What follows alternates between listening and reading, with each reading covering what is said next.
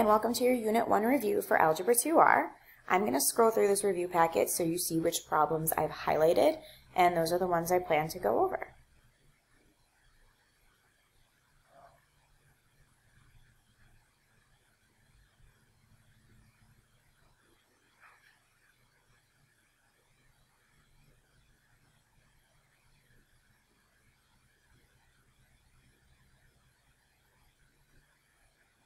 Alright, so I tried to pick a variety. I'm obviously not going to do all of the problems in the packet, otherwise I'd probably be doing this for like 2 hours thoroughly explaining everything, but I tried to pick a variety. So starting right at the beginning with question 2 for exponent rules.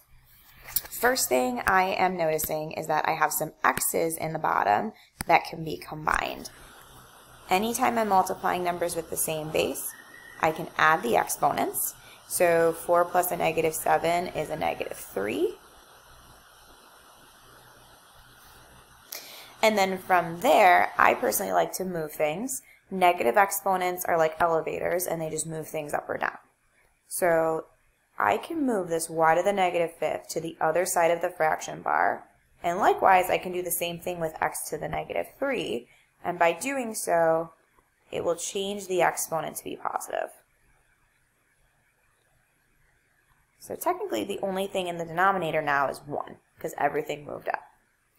When you're multiplying numbers with the same base, again, you add the exponents, and we get x cubed y 12. And that's your correct answer.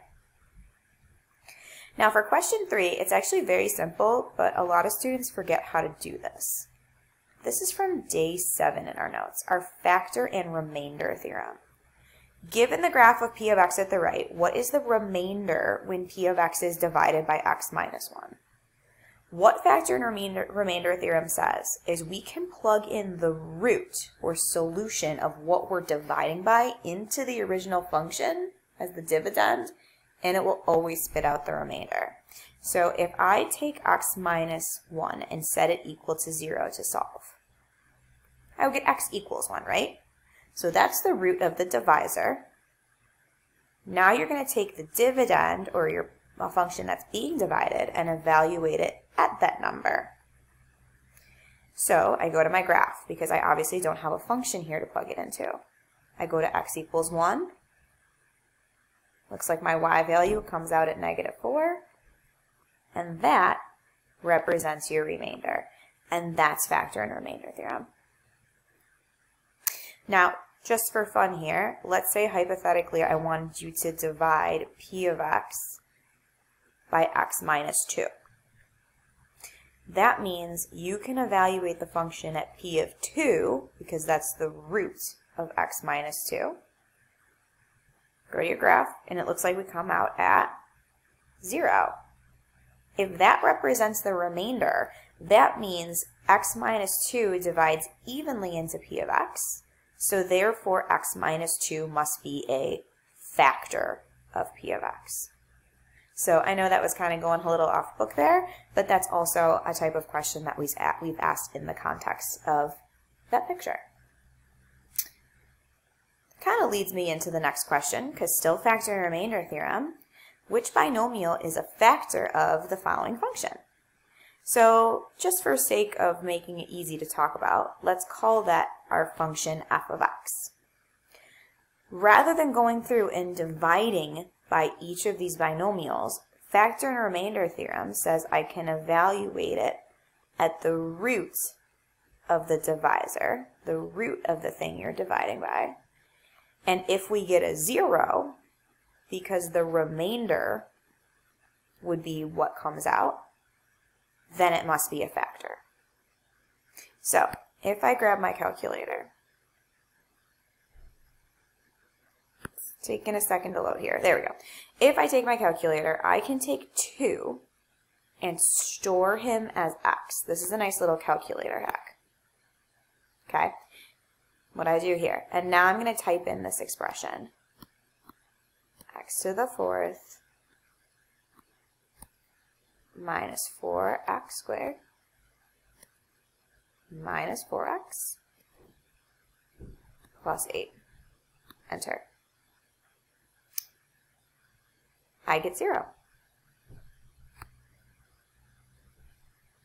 So that worked right off the bat. Now, just for sake of argument, let's try number 2, or letter B. So if I store negative 2 as x, and I do the exact same thing, okay, I'm plugging into the expression x to the 4th minus 4x squared minus 4x plus 8, and I evaluate it at negative 2, which is what I'm telling my calculator to do, I get 16.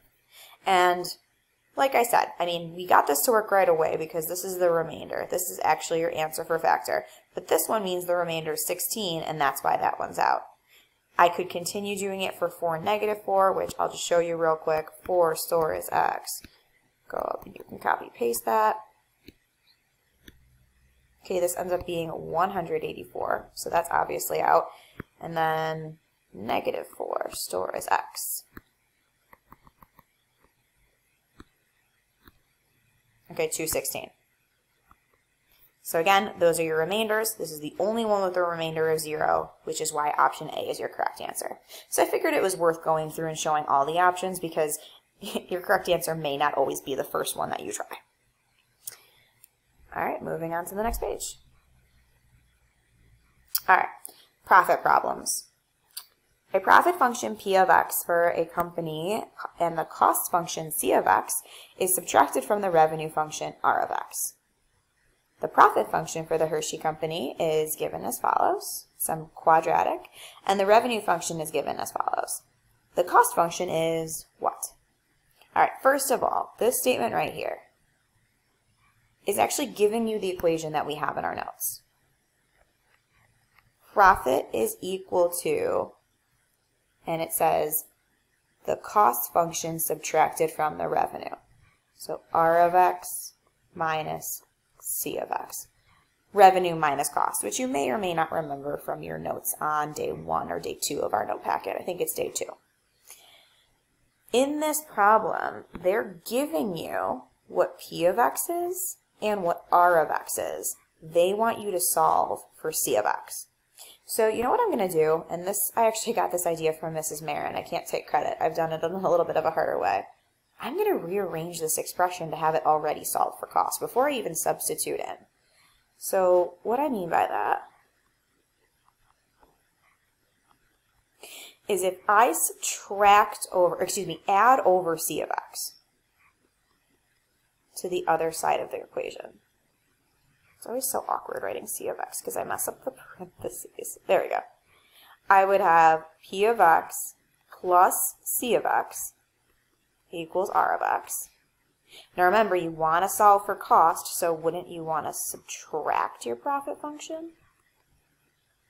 So by doing this, I've learned that our cost function is equal to revenue minus profit.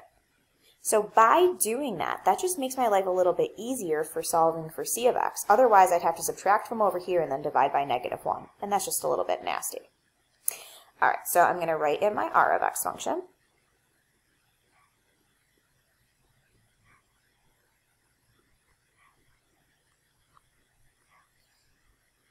And then write in my P of x function.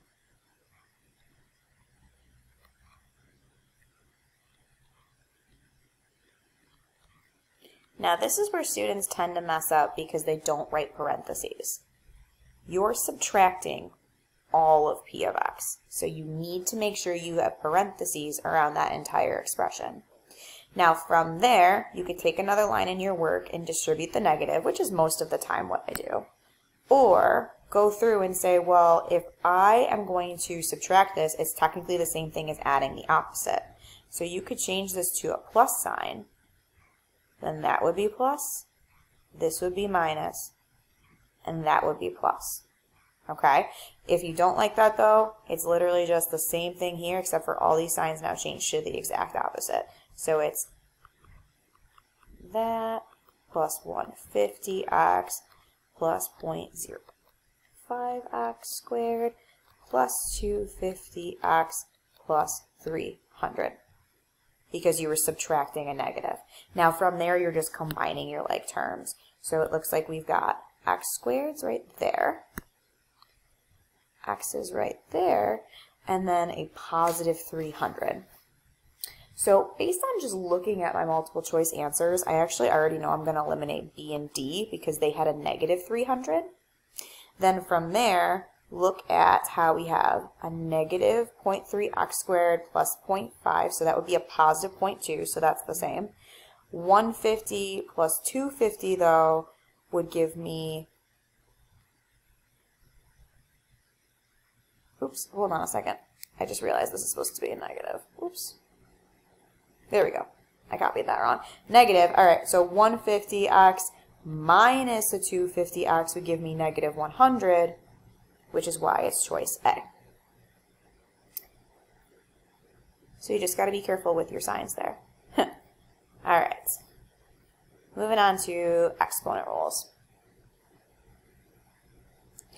All right, so for number 8, anytime you have a product or a quotient raised to an exponent, an outside power, just zoom in for a second there, that outside exponent applies to everything on the inside.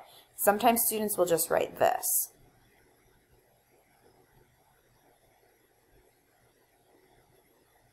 And that's incorrect. Okay, they're multiplying the exponents, which is good, but they're forgetting that it's technically 3 to the 5th as well. So make sure you don't forget that it's a 3 to the 5th on that outside exponent. Now from there, 3 to the 5th is 243, which you would just use your calculator to figure that out. So 243 x to the 20th divided by y to the 30th, and that's your final answer. Okay, moving on to number 10. So something you could do again is distribute that outside exponent to everybody. So this is 4 to the negative 2, x to the negative 8, and now y to the positive 6. Now remember, negative exponents are just like elevators. They move things up or down. So I'm going to take this 4 to the negative 2 and move him to the other side of the fraction bar. Likewise, I'm going to do the same thing with the x. Y to the 6th is still in the numerator, but now I have a 4 to the positive 2 over x to the positive 8. We all should know that 4 squared is 16.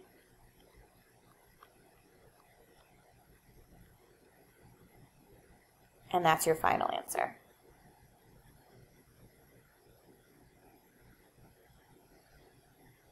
All right, moving over to question 12. First thing I'm noticing with this parenthesis is that I have things I can combine or simplify. I see x's and I see y's.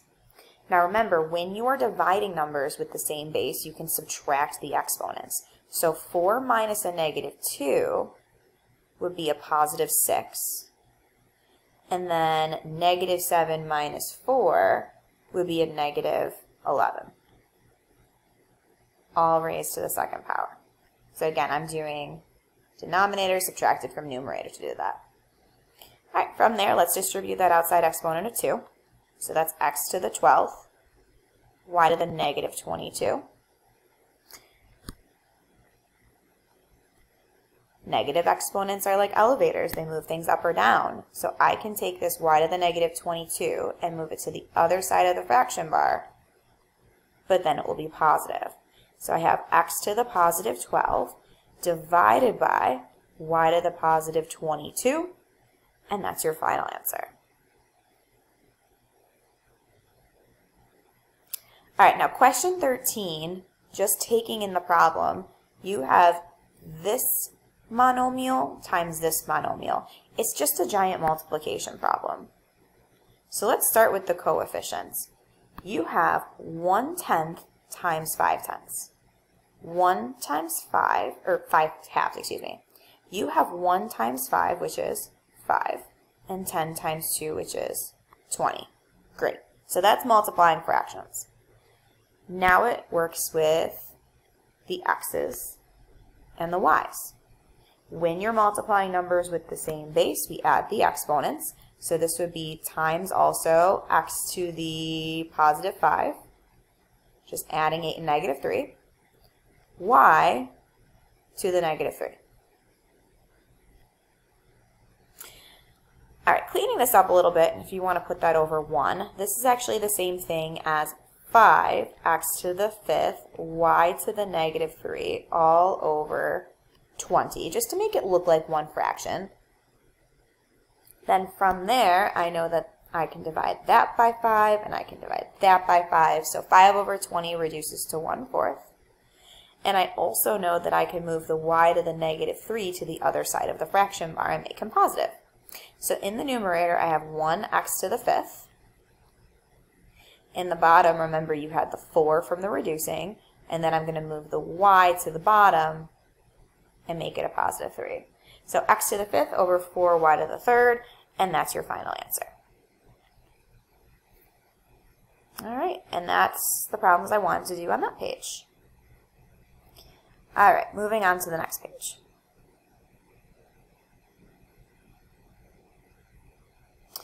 All right, question 17. You have a trinomial times a binomial. You could, if you wanted, set up a 3x2 grid, like so, and try to kind of treat it like a Punnett square in biology, or do what I like to call each with each other, and multiply each of these by the binomial. So starting with the n squared, if I multiply n squared by 2n minus 4, that would be 2n cubed minus 4n squared. Okay, now I'll move on to the 6n. That would be 12n squared minus 24n. Lastly, multiply by the negative 4. Minus 8n plus 16. Now the way I organized my work was actually on purpose so that I was lining up all my like terms. You don't have to do that. You could just do it in one straight line. But by doing that as I went, it actually kind of saved me a little bit of effort there. So here's my n squareds. So this is 2n cubed plus 8n squared minus 32n plus 16. And that would be your final answer. Now, if you were to do the tabular method and put the n squared plus 6n minus 4 at the top and the 2n minus 4 along the right, you would actually find that a lot of these same numbers would end up repeating in the grid. And then you'd add along the diagonals. So I'm not going to do that. If you want to go ahead and do that, remember that you're just multiplying across here. Like n squared times 2n is 2n cubed. Okay, look at that. That already matches. And so on and so forth. All right, moving on to question 19. Okay. Double parentheses, and I'm noticing a lot of negatives. And then on top of that, everything's going to get squared. So first thing I'm going to do is clean up the innermost set of parentheses. So this is 5a minus 3a plus 6 minus 3. Now before I take care of that outside exponent of 2, let's combine like terms on the inside. I have 5a minus 3a, which is a 2a. 6 minus 3 is a 3 squared. Now, a lot of students will try to distribute that outside exponent inside, but remember, you can't do that if there's an addition or a subtraction sign. So I always like to say, when in doubt, write it out. Now, I changed this to soft parentheses versus hard parentheses. It technically doesn't matter at this point. The only reason they did hard brackets versus soft was to help you differentiate who went with what. All right, so from there, now I am FOILing. Okay, so 2a times 2a is 4a squared. My outer terms give me a 6a. My inner terms give me a 6a. And my last terms give me a 9. Put it all together. Final answer is 4a squared plus 12a plus 9. Final answer. All right, what else did I pick on this page? Question 20. All right, so it looks like I have two things being multiplied together plus another two things being multiplied together. In each of these cases, I'm going to do my first, outer, inner, last, and FOIL. so 7x and 2x is 14x squared. Then I get a 21x, 12x, 18, which is 14x squared plus 33, right? 33x plus 18. Okay, let me actually color code this. Plus, now we got to FOIL this.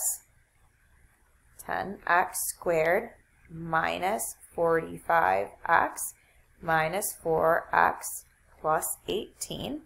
Combine these. So minus 49x plus 18. And then from there, you're combining your like terms. So x squareds with x squareds would give me a 24x squared. 33x minus 49x would give me a minus 16x. And then 18 plus 18 gives me a 36. So 24x squared minus 16x plus 36, that's your final answer.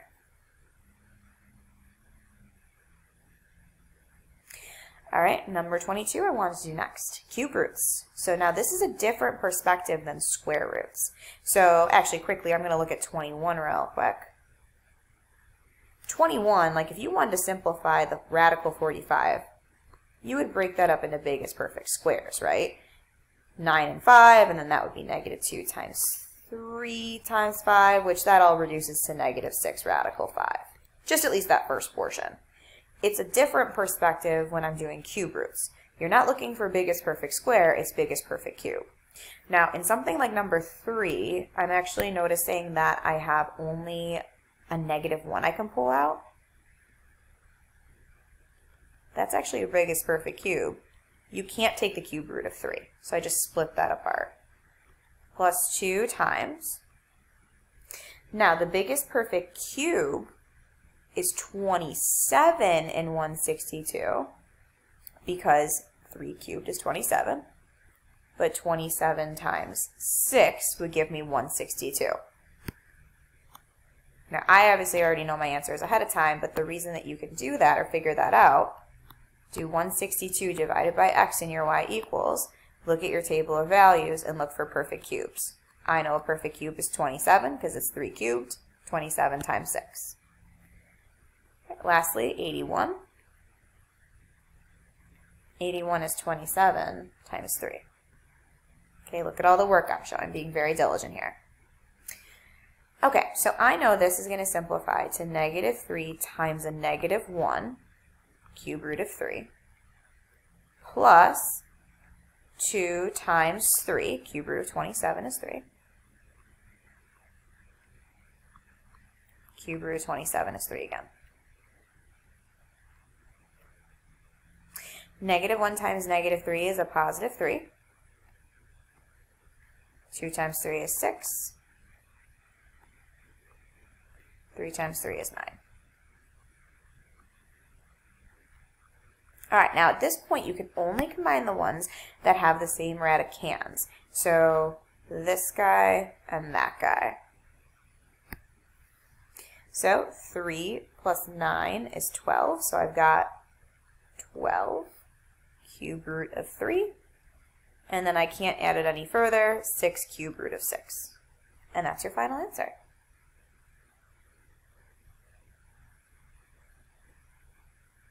All right, moving on over to question 23.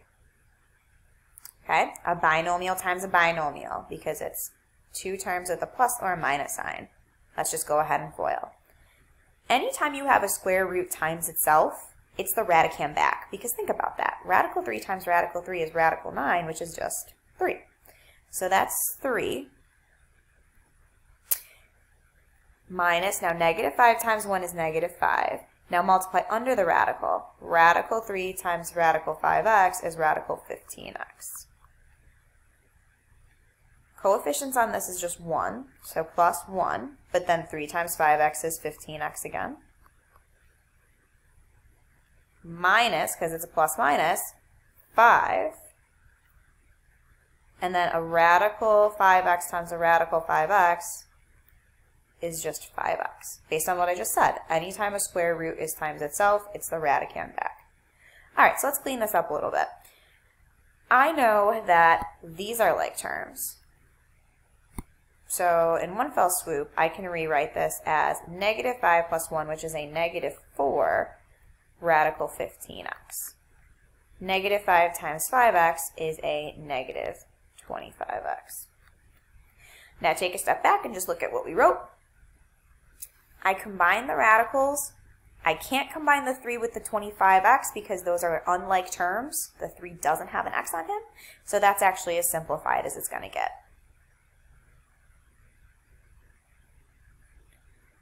All right, where am I going next? Question 25. Oh, good, more cube root stuff.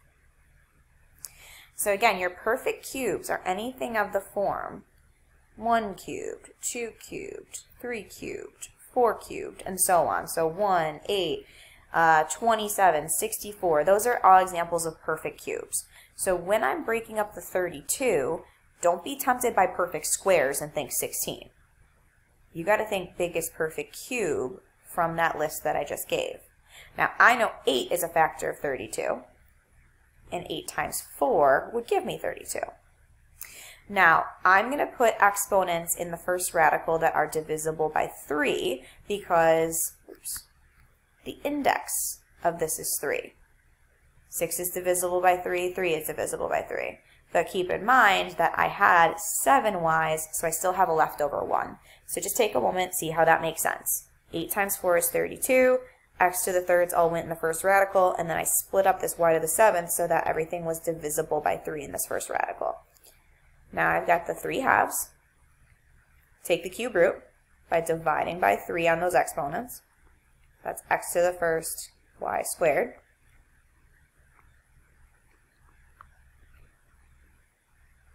Now, you just have to clean up the coefficients here. 3 halves times 2 is the same thing as 6 divided by 2, which is 3. Or some of you may remember from middle school, cross-canceling. 3 over 1 is just 3. So no matter what, your final answer ends up being 3xy squared. And then some students will write this on their test and they're incorrect. As soon as you forget to write that little index of 3, your answer is wrong. So make sure on your test you don't forget to do the cube root symbol because that would be the biggest mistake students make. All right, so let's talk about rationalizing. At question 27, I have a radical 8 in the bottom. And notice how it's 2 times radical 8. So this is a monomial in the bottom. It's a single term. In order to clean this up a little bit, I would multiply the top and bottom by something that would make the radical 8 be a perfect square. Some of you may multiply by radical 8, but I'm actually going to multiply by radical 2 in the top and the bottom. And keep in mind that that radical 2 has to distribute to everything in that numerator. Focusing on the denominator real quick, this would be 2 times radical 16. And that's on purpose because I know 16 is a perfect square of 4, and that would help me get rid of the radical. In the numerator, I have radical 3 times radical 2, which is radical 6, plus 3 times 1 is 3, radical 5 times radical 2 is radical 10. Clean this up a little bit. And again, we said this is 2 times 4, which is 8. And that's actually your final simplified answer. I cannot reduce that any further. I can't combine those radicals in the top because these are not like terms. Radical 6 and radical 10 are different. So you're done. Now you could have multiplied by radical 8. Then your denominator would have been 2 times 8, which is just 16. Ultimately, everything would have just been a little bit bigger and you'd have some simplifying to do in the end. But by me multiplying by radical 2, it just saved me a little bit of work. So that's a monomial denominator, where it's a single term in the bottom. If you flip to the next page and look at question 30, this is a binomial denominator because there's either a plus or a minus in the bottom. In this case, it's a minus. So whenever you have a binomial denominator, you need to multiply by the conjugate. if you don't multiply by the conjugate in this, we're going to know that you just weren't paying attention at all, because this is like super important. This is like one of the new things for Algebra 2 that we talk about. A lot of students will think we'll just multiply by radical 7, but then you'd still have a 2 radical 7 here minus 7, and that does not help you. So if there's a 2 minus radical 7 in the bottom, I'm going to do 2 plus radical 7 because that's the conjugate. And whatever you multiply the bottom by, you have to also multiply the top by. Now, we talked about in class how with conjugates, when you completely FOIL out, the outer and inner terms will always drop out. Don't believe me? Take a look. This would get you negative 2 radical 7. This would get you positive 2 radical 7, which is 0. So I can do a shortcut and do just first with first, which would be a 4, minus last times last, which would give me a radical 49, or 7. In the numerator, I'm going to completely FOIL. Okay, so this is 2 plus radical 7 plus 2 radical 7 plus 7. Now, clean up the numerator and denominator separately. Some of you start seeing 7s and crossing stuff off, and we're not at all there, okay?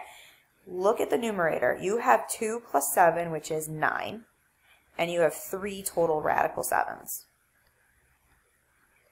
In the bottom, you have 4 minus 7, which is a negative 3. Now look at what we just wrote, okay? Does 9 divide with negative 3? Does 3 divide with negative 3? Yes, it does. 9 divided by negative 3 is a negative 3. 3 divided by negative 3 is a negative 1. And that, or if you want to write it like that, is your final answer. Negative 3 minus negative radical 7.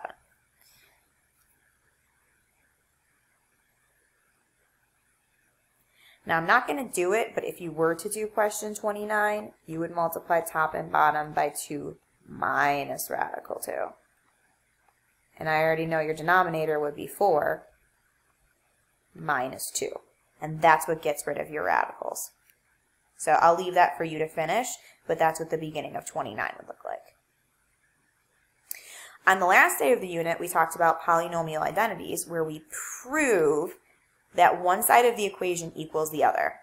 You want to work on the equation that or the side of the equation that actually has something to do. Like, there's nothing to do on the right-hand side here. This actually has some multiplication. So what I'm going to first do is actually write out in expanded form what x plus y squared means. When in doubt, write it out.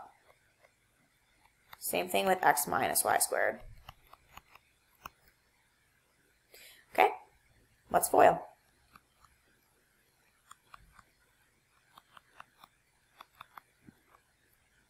Okay, so that is from multiplying these two together.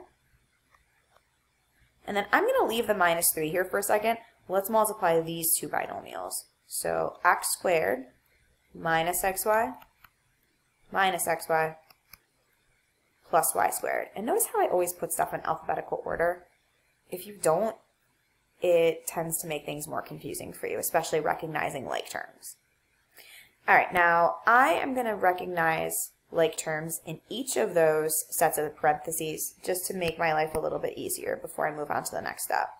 So this would be x squared plus 2xy plus y squared minus 3 times x squared minus 2xy plus y squared.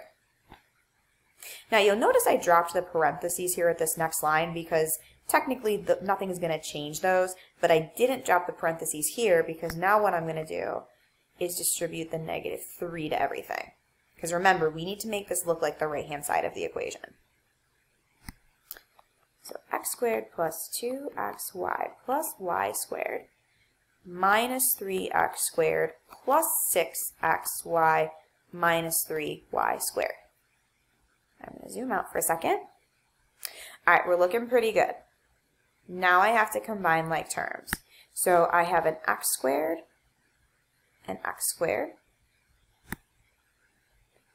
I see xy's to combine, and I see y squareds to combine. So looking at the right-hand side of the equation, that helps me get an idea of how I want to rewrite this. So starting with my x squared minus 3x squared is a negative 2x squared, so that checks out. 2xy plus 6xy is an 8xy. And y squared minus 3y squared is a minus 2y squared. Everything checked out the way that we wanted it to, and we're done. So I'm working one side of the equation to make it look like the other side using my polynomial operations. Because this is a proof, you need to show all your work and you need to be really clear. If you start doing work all over the place in like random locations and nothing's really flowing, you're not going to get full credit. Look at how nice and neat I am and how every line I'm doing something very obviously and deliberately so that you can see how I get from point A to point B. All right, so that's polynomial proving from our last day of notes. Earlier in the unit, we talked about when we would do synthetic division versus long division. So for something like E, when the division or the divisor is a linear coefficient or a linear function with a leading coefficient of 1. So x minus 2 or x plus 5. Linear expression, leading coefficient of 1. This is when you do synthetic division. As soon as I put a 3 in front of it or like a x squared, this is where we do long division. So let's start with the synthetic because it's faster. Okay, something to always look for on your division problems is missing terms. So what I mean by that is in the numerator, I have an x cubed, so 3, 2, 1, 0. So I was missing an x squared. And then the bottom, your divisor is totally fine. Peel off the coefficients. And then I like to put my number in the upper right. When you take your divisor and set it equal to 0 to solve, you would get x equals 2, and that's what goes in the upper right. If you see any other answer keys on like Delta Math or even some other ones we have scanned in from prior teachers, they might put the 2 over here, but no matter what, it's going to be the same process. Okay, I like mine on the right. You bring down the first number. 4 times 2 is 8. Add. 0 plus 8 is 8. Multiply. Add. Multiply. Oops. 4d2. Add. Done. Okay, so this is the synthetic process that helps you get the coefficients on your answer. Now you are taking a third-degree polynomial and dividing it by a first-degree polynomial. Using exponent rules, wouldn't it make sense that you'd end up with a second-degree polynomial? So this is going to be 4. Start with the x squared, and then descend exponent powers from there. X to the first, and then technically x to the 0. This last number is your remainder, and we always state our remainder as plus whatever the remainder is over the divisor. And that's your final answer using synthetic. Honestly, you guys were pretty good with synthetic, which is awesome. Now long division, if I go back over here, is a little bit more tedious. And you just have to be careful with your signs. All right, let me look for missing terms. 3, 2, 1, nothing. Good. There's your divisor. Let's set up the house.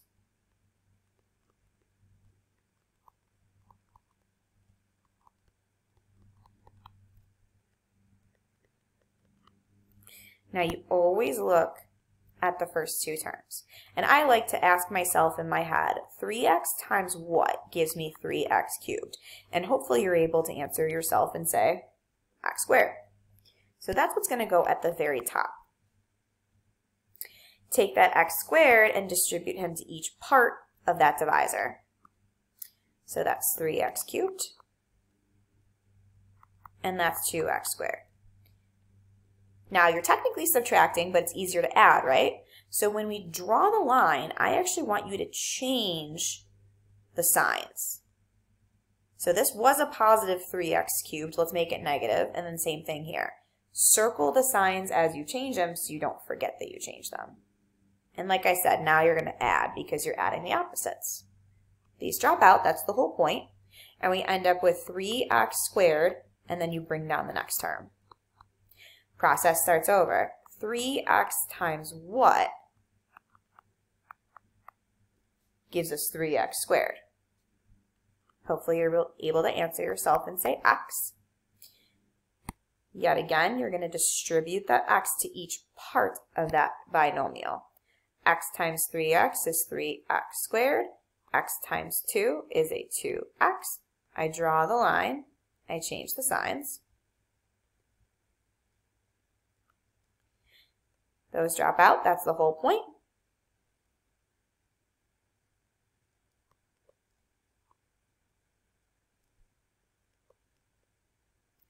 And we have 6x plus 7. Process starts over. 3x times what gives you 6x, and hopefully you would know 2. Okay. 2 times 3x is a 6x. 2 times 2 is a 4. Draw the line, change the signs. 6x's drop out, and we end up with a positive 3. Now, if you try to start over, 3x times what gives you 3, that doesn't quite make sense. So this 3 is your remainder. Now, we state our remainder appropriately by doing plus whatever the remainder is over the divisor, and that's your final answer. All right, so that's one of each type of division. And I think I only had one, actually, I got one more page and a little bit more to go. All right, I know this video is getting long, so if you're still with me, great. If you're skipping around, that's great too. All right, next page, factor and remainder theorem. For something like B where it says using the factor and remainder theorem, not division, explain if the given polynomial is a factor. Okay, if you're dividing by x plus 6, what is the root of that, or the solution? That would be negative 6, right? So what this means is you're going to take the original function and you're going to plug in negative 6, the root of the thing you're dividing by, and evaluate it. So let me go to my calculator. Okay, I'm actually going to go and store negative 6 as x. And then type in x to the 5th, 6x to the 4th, squared,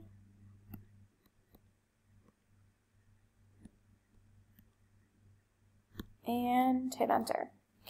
All right, so by doing that evaluating, I have found that the answer is negative 5. Based on factor and remainder theorem, that negative 5 is representing your remainder. Now, if we want to know if something's a factor or not, wouldn't we want a remainder of 0 to be a factor? So, because I got a remainder of negative 5, x plus 6 is not a factor of our given polynomial. All right, looking at question 34, find the value of k so that if you take this function and divide it by x minus 2, you get a remainder of 44. Again, factor and remainder theorem. This is just something that students always tend to forget, and that's why I'm really emphasizing it in this video. The root of the thing you're dividing by is 2, right? So this is saying, if this is your function f of x, I'm going to evaluate him at 2 and set him equal to the remainder of 44. So everywhere you see an x, I'm going to plug in a 2.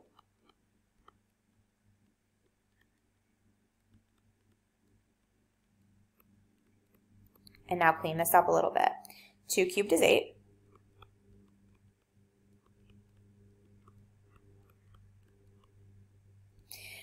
Okay, 8 minus k, or 8k minus k is 7k. Subtract the 2 would be 42. 42 divided by 7 is 6, and that's your missing value of k. I'm going to put a star next to this. Again, this is your day 7 notes. All right, almost done. I think I only have one more problem I picked to do. Yep, question 37. So this is based off of a Regents question we saw a few years back. Algebraically determine the value of h to correctly complete the identity stated below. So because this is an identity, they're telling you that the left-hand side equals the right-hand side, but we've deliberately omitted some information. Since I know the left-hand side equals the right, let's manipulate how this looks so it kind of looks similar to what you're seeing on the left. So what I mean by that is I'm actually going to distribute that 3x through and get 3x cubed plus 3hx squared plus 6x. And then I'm going to do the same thing with the -1.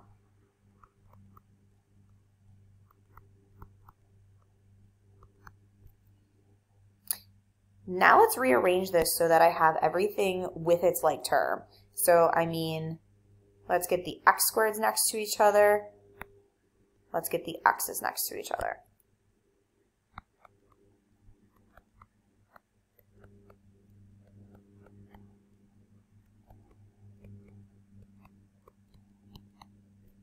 Okay, now looking at your equation here, there's actually two ways you could solve for h. I'm going to pick here. These are your x's, right? When you look at the other side of the equation, they're telling you you should have 3 x's. So 3x equals 6x minus hx. Now everything's in terms of x, so let's ignore the x for a second. In order to solve for h, wouldn't you just subtract the 6 and divide by -1? So h should equal 3. Now, just for sake of, let's say you didn't do it in terms of the x's and you saw something different. What if we did it in terms of the x squareds? According to the identity, I should have 8x squareds. So if you set up a little equation of 3hx squared minus x squared equals 8x squared, okay, the x squared is almost like a unit of measure. Ignore that for a moment. You have 3h minus 1, because that's the coefficient on your x squared, equals 8. Add over the 1 and divide by 3. You'll notice that I got the same exact answer as what I did in blue. So no matter what, I determined that h equaled 3. So technically you'd only have to show one solution, but I decided to show both. So what this is ultimately saying is, the left-hand side of this, 3x cubed plus 8x squared plus 3x minus 2 is equivalent to 3x minus 1 times x squared plus 3x plus 2, where I just substituted this 3 in for what h is. And if you wanted to and you really had time, you could actually double check this to see if it works by actually multiplying out the right-hand side of that and seeing if it equals the left. And that's actually what the work would look like. And it does in fact check. I do get 3x cubed plus 8x squared plus 3x minus 2. Not saying you have to do that, just kind of a nice little option there. And that concludes our Unit 1 video. So if you're looking for solutions to other problems, make sure you check out Google Classroom or whatever website your teacher uses. Don't forget there's extra practice on Delta Math as well. But start with the review sheet. That's your base for what we write our tests on, and then go to Delta Math for extra practice. Good luck studying.